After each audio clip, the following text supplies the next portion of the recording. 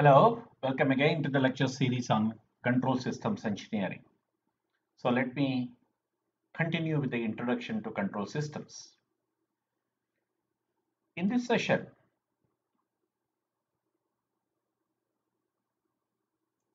we'll be discussing about classification of control system based on underlying principles and also based on mathematical relationships. We'll compare and contrast control systems and state basic requirements of a control system. First, control systems can be classified as open loop control system and closed loop control systems. Linear control system and non-linear control systems. Time invariant control systems and time variant control systems. Analog control systems and digital control systems. We can have a control system which can be closed loop, linear, time invariant and analog type. Okay, so we can have many possibilities depending on the type of problem you have to solve. Now let us understand what we mean by these. So here let me talk about an open loop control system.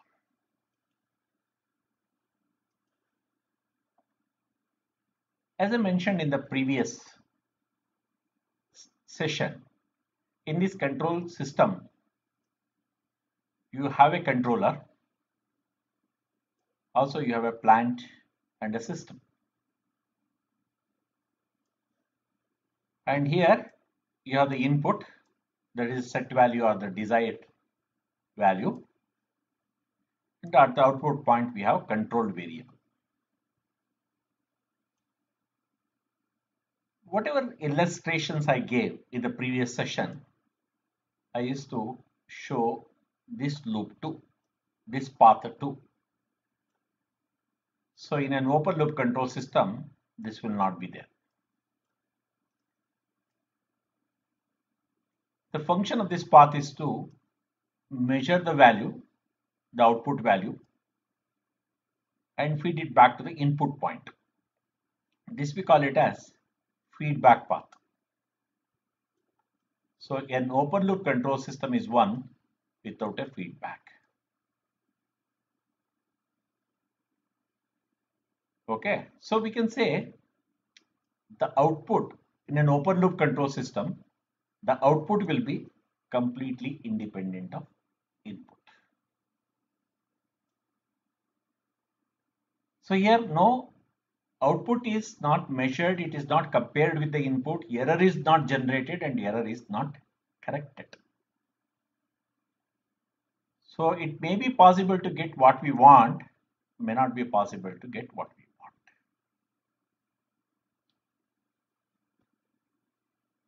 Correct. If your controller, the plant, all these things, they work in the desired fashion, then it is possible to get what we want. If there are any variation, any disturbances are there, then it may not be possible to get what we want. So that way it is completely independent. Look at this example. Here I have shown an open loop CNC machine. Basically, I want to control, say, the table displacement, also the tool position, say tool traverse in the Z direction, and displacement of the table in the X direction as well as in the Y direction. Correct? I must be keeping a part over here. I want to machine that part. Okay, for that I'll just control X and Y displacement. Imagine I want to make a hole over here, another hole over here, another hole over here, another hole over here. I would have written a program and I sent the program, okay, to the actuators, in this case motor. So this is the controller you have. Okay, here you can think of having actuators. They're nothing but the motors, and the plant is nothing but this, say, table. So you would give x, y displacement as also the z displacement. You may get this controller will send a signal to this actuators. The actuators may move the table exactly to the required x and y positions. Also, the z value, the depth value, it may maintain. It may not maintain also. Of course, whatever disturbance might happen, I would have taken care of all those things in my program and done it. Yes, it's possible to get what we want, otherwise it may not be possible at all. Okay, the question here is there are no devices which are measuring the x displacement. Okay, there is no device here or a sensor here which is measuring the x direction displacement, and there is no sensor here which is measuring the y direction. There is no sensor here which measures the z direction of this tool movement and accordingly send back and correct it. That facility is missing. The feedback is not there. Such a system is called open loop control system. It is very easy to build. That's the reason why we prefer this. Just feed the program and all that. I do not have to spend my invest money or system design complexities. All these things we can avoid. If accuracy is not the main criteria, probably this is a very good system.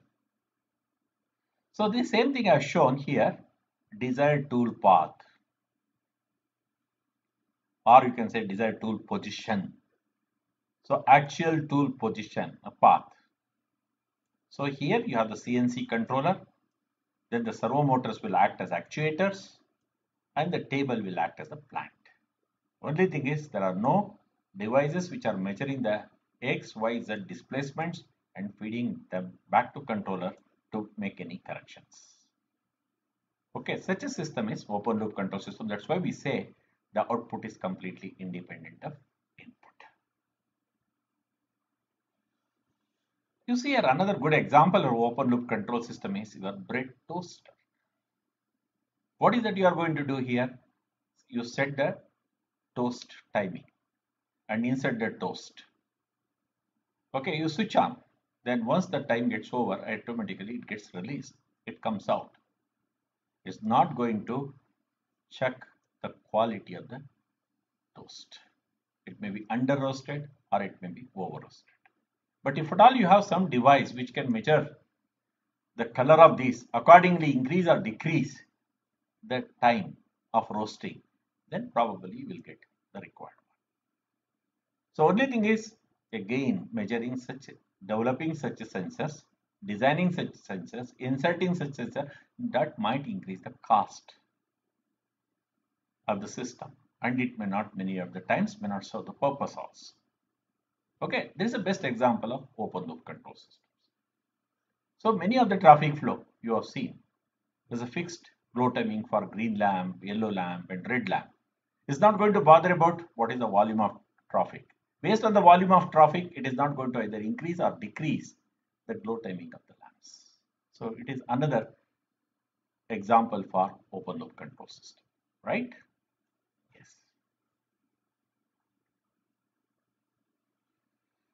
But in engineering practice, it is always desirable to get what we want.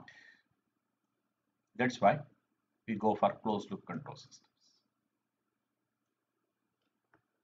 So as I explained in the previous session also, you have a controller, you have an actuator, you have system or plant. The output, that is controlled variable, is measured using a measuring device or a sensor, and it is fed back, and this feedback value is compared with a reference value. You can call it as a comparator, a part of the controller itself, and generate the error signal, and the controller will initiate appropriate action to reduce this error to 0 or eliminate this, reduce the error to 0 or to some required or tolerable value. That's what exactly it happens. So here output is not completely independent of input. So such a system we call it as a closed loop control system. as you have said, explained earlier. Let us see. That is machine control unit. That is your controller, where you can feed the program, right? And here, so you can describe in your program what is the desired tool path or tool position, whatever you are looking at. And here, actual tool path you can measure using sensor. Maybe you can use rotary encoders like this. Suppose you are looking at the speed of the motor. Yes, you can do that. So these encoders, right, feed the value. Look here, actual speed. Here you are given desired tool speed, maybe the input tool path.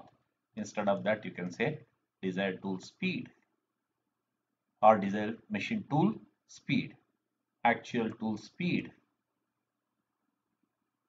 Actual speed is measured using this rotary encoder, RPM again, and it converts that RPM into electrical signal. Digital signal, again digital to analog signal, and okay, or analog signal is there, analog to digital signal, and here you are feeding the program. The control unit will find the error, and to reduce the error, what needs to be done?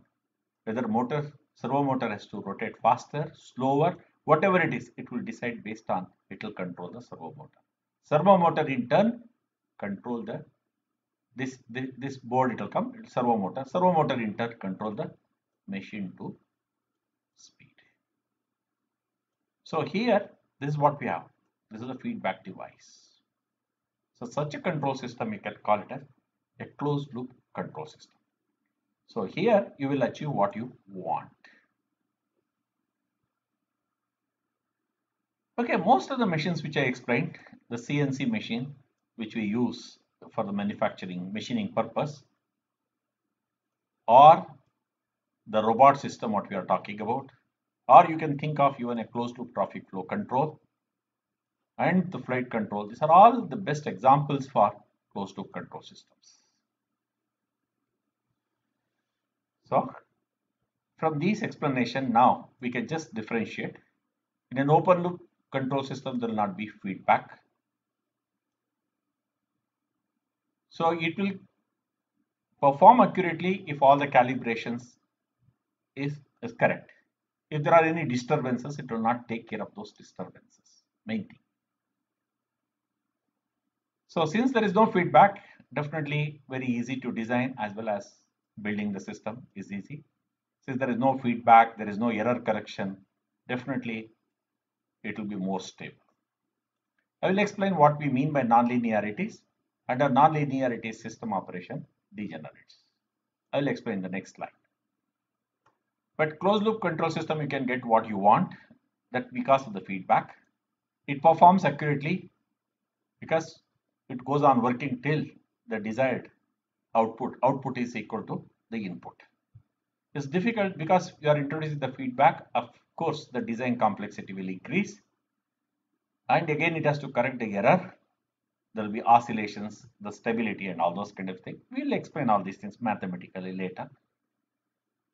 Okay, you can say for the time being, less stable, more stable means system will have oscillatory behavior. Here system may not have any oscillatory behavior.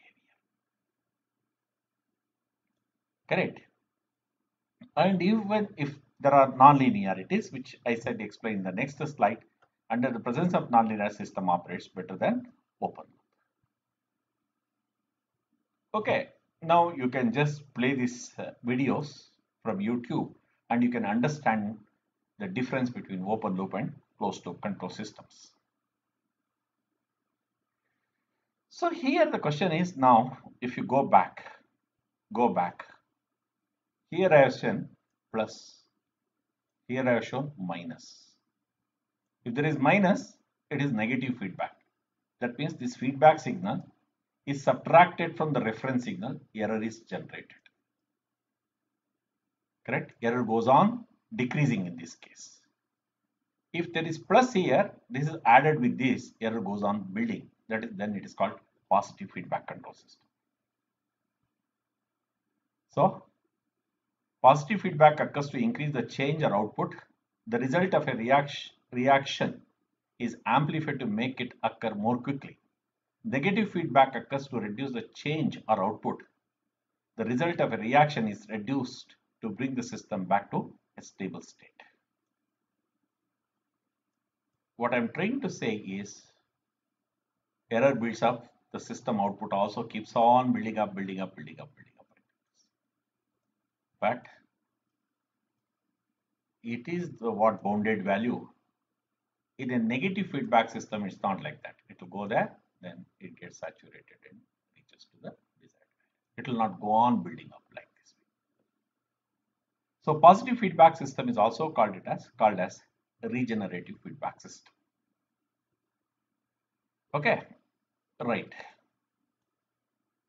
Then sometimes you use the word servo mechanism. Servo mechanism is basically a negative feedback system where the output is either a displacement, velocity, or acceleration. A servo motor output is what? Either it is displacement or it's angular velocity or angular acceleration. That if I connect it to probably a XY table, so displacement of XY table or velocity of that table or acceleration of that table.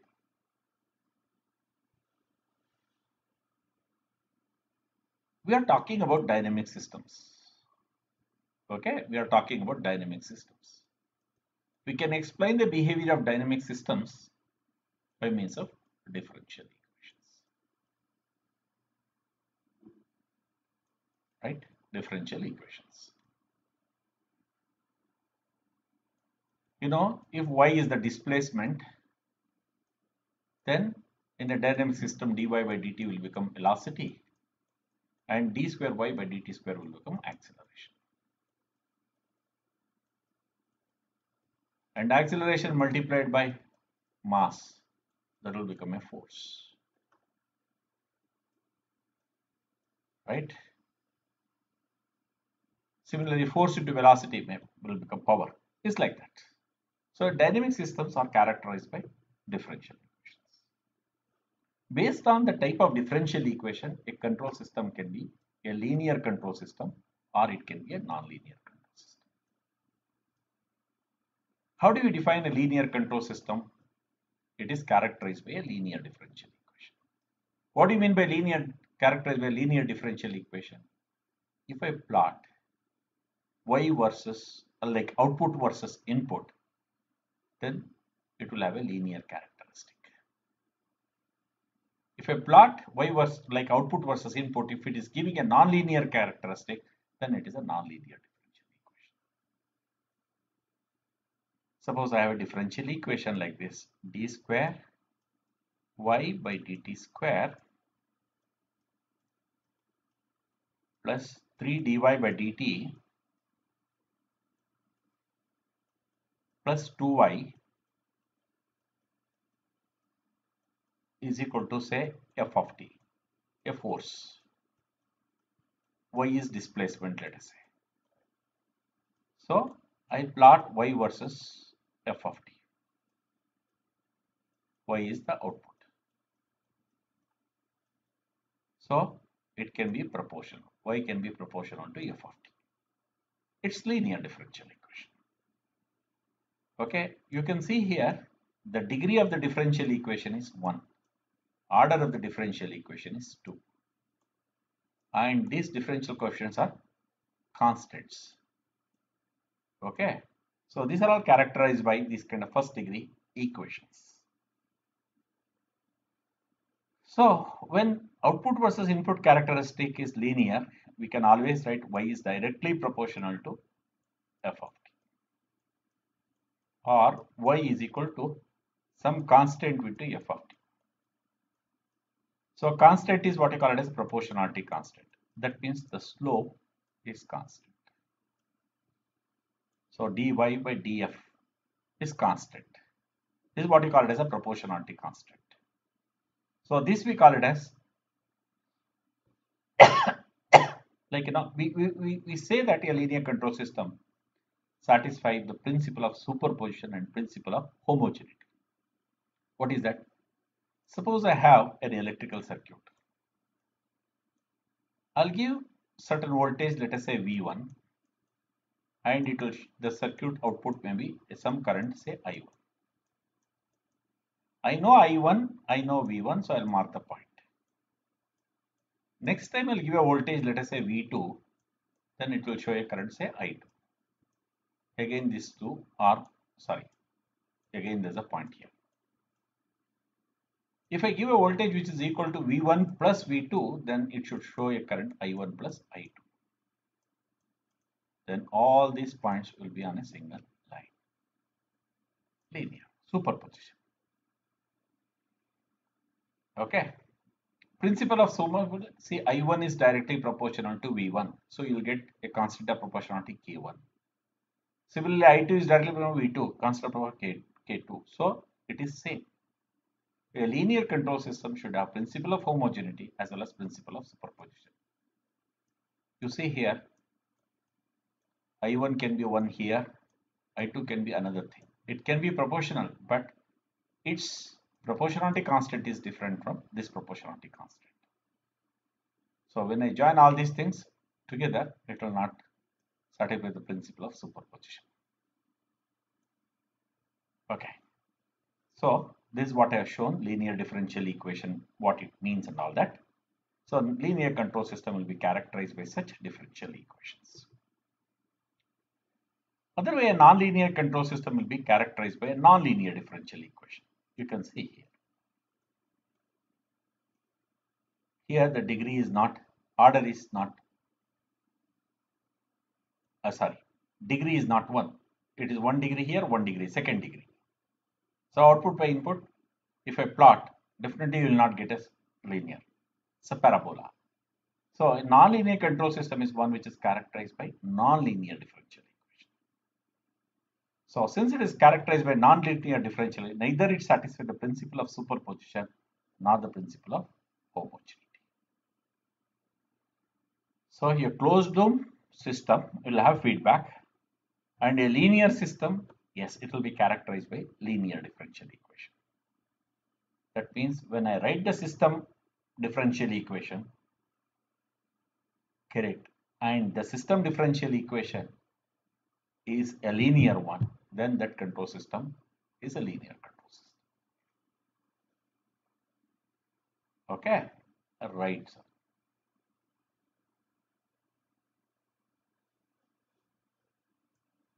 So there is again time variant and time invariant system.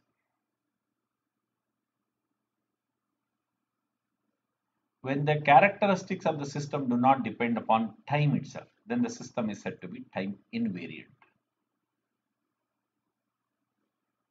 Suppose I have a XY table. Okay, it has a certain mass, certain damping, certain stiffness, all these mechanical properties. The system, these properties, when I write the differential equation, let us say m d square y by dt square, later how it comes I'll tell you, dt square plus c dy by dt plus ky.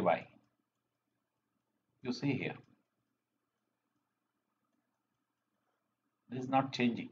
This is not function of time. This is not function of time. This is not function of time. Correct? So the characters of the system do not depend upon time itself.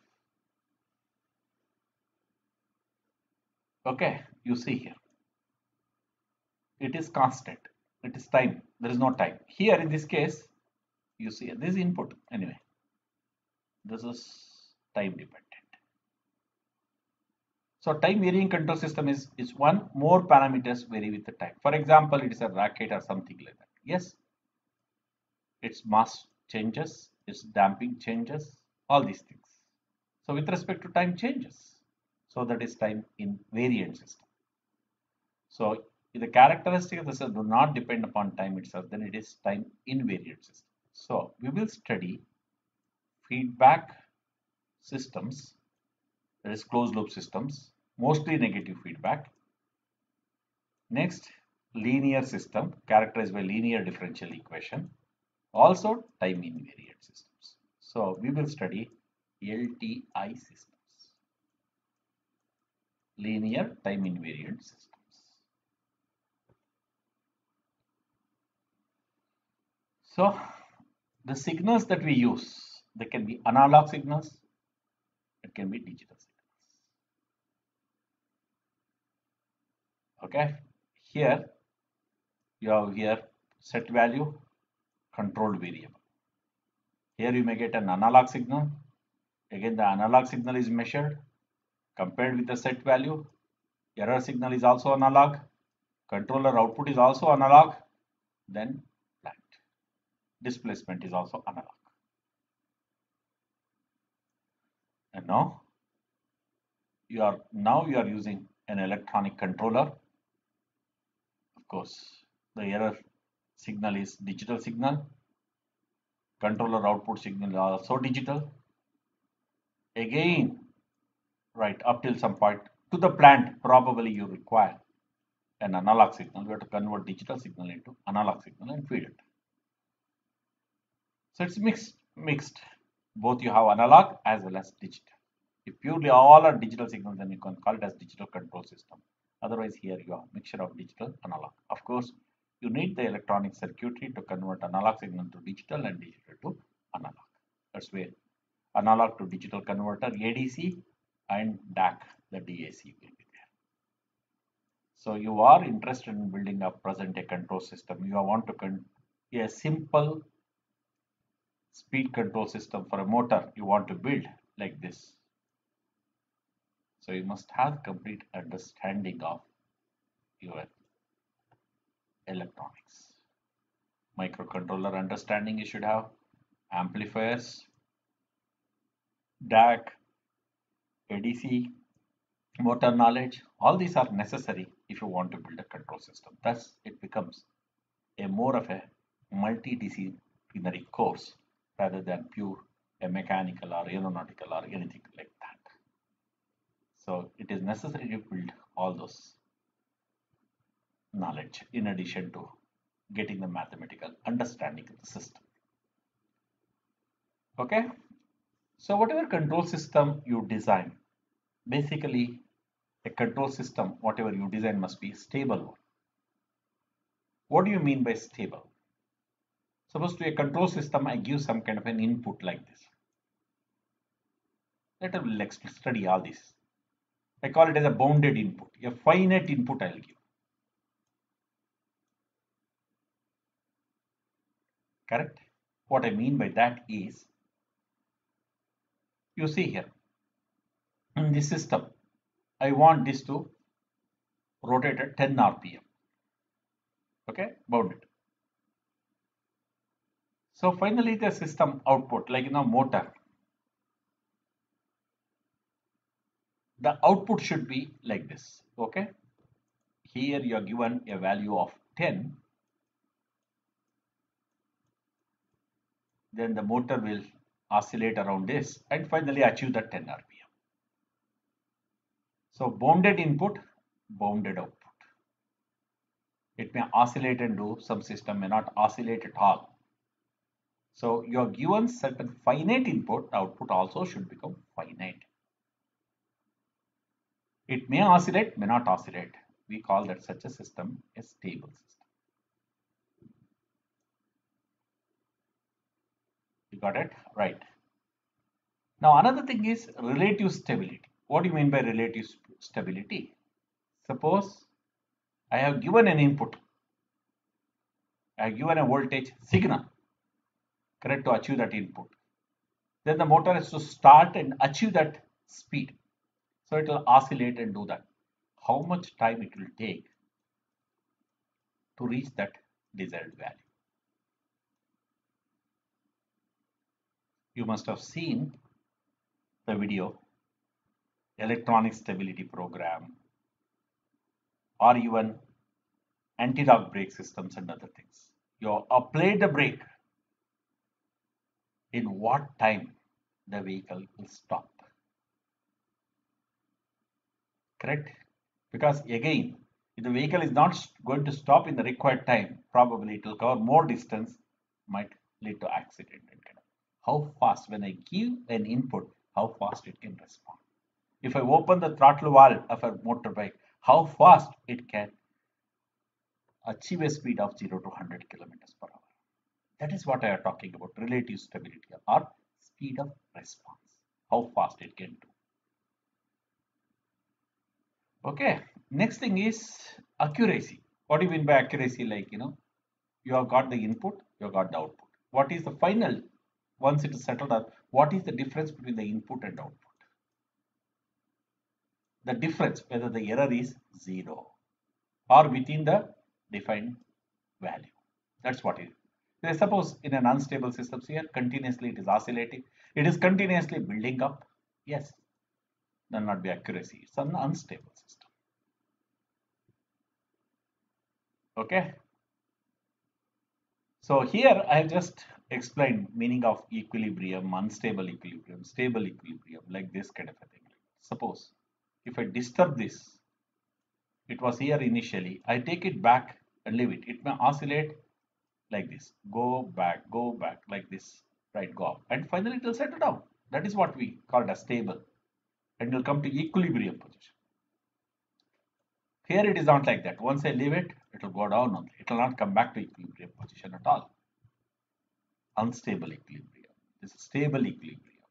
I'm not talking about equilibrium. I'm talking about more of stability. Okay. Suppose if I give an input, whether the output achieves that input within the desired time. That is what is important. So we must design control system to do this. So what we do is we convert that physical system, any physical system for that matter. Okay, let us say any of these things you take. You express this machine control unit. Yes, you have this. Develop its mathematical model. Develops the table mathematical model. Write the mathematical equation or output input relationship for rotary encoders. So when you are written all the mathematics, we play with the mathematics, and also we represent the input in terms of a mathematical signal, and output also we'll get in a mathematical signal, and see that what parameters we have to tune, play with, so that we can get the desired configurations. Means we define the stability, relative stability, and accuracy, whether the system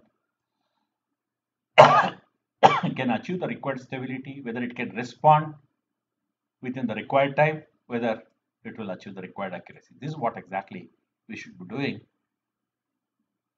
converting the physical system into mathematical equations. So subsequent topics, I think we'll introduce the mathematical fundamentals, also how to mathematically model them and carry out the analysis, and finally how to design controllers for achieving the required specification, design specification. That is stability specifications, relative stability specification, and accuracy related specifications. Okay, thus now we have understood what a control system is, what we mean by feedback control system you have understood, and what kind of differential equations they will be characterized with. So once you have understood all these things, let us start on a serious note about how to build controls, how to first build mathematical models for further analysis of control system. We'll study in the subsequent sessions. Now, thank you very much.